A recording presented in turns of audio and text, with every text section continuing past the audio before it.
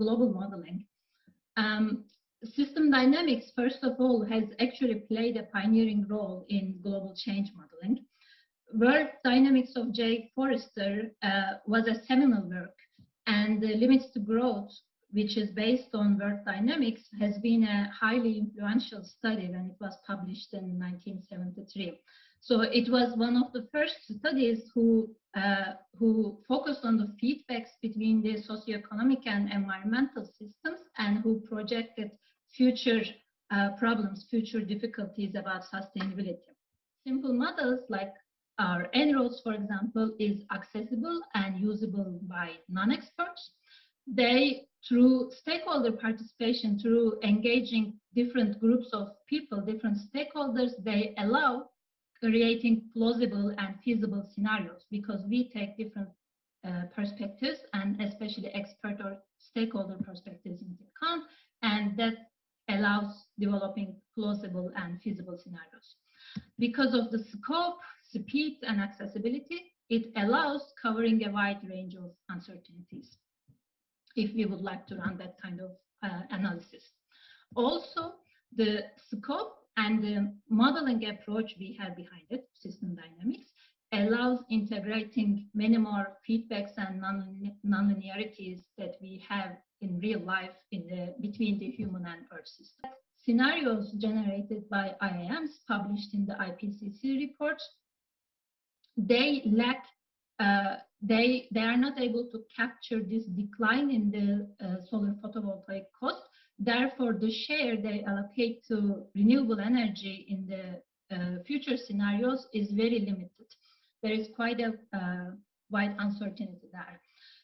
With En-ROADS, we were able to, especially with Laurie's work, with very quick work, we were able to update the model in a few months after doing all the analysis, and we were able to bring the cost values in the model to what is actually observed. That means that with the capacity we have using a system dynamics model, using a different approach, we are able to follow empirical data even better than large integrated assessment models.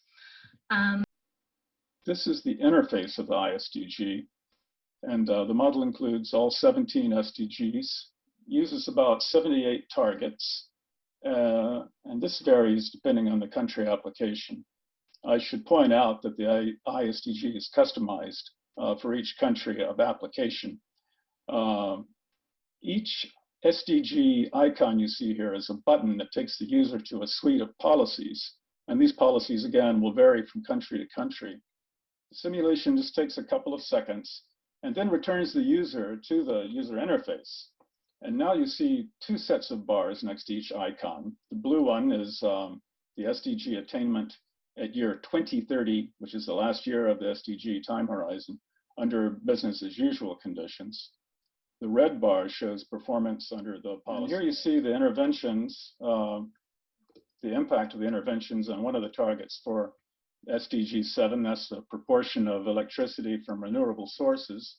It looks like a large jump, but in fact, the scale on the y-axis adjusts, so it's not as dramatic as one would think at first glance. And the simple diagram here shows that shows the user some of the important linkages from the interventions to other variables. Here's a graph showing the influence of combined policies on the CO2 equivalent emissions. By the way, with this model, similar to the En-ROADS model, there are no silver bullets. So we always examine combinations of policies to try to arrive at a good SDG performance in the simulations. But of course, there's little value in the model without a modeling process that engages users. And this diagram shows a few of the stages in that process. Initially, a modeling team is formed.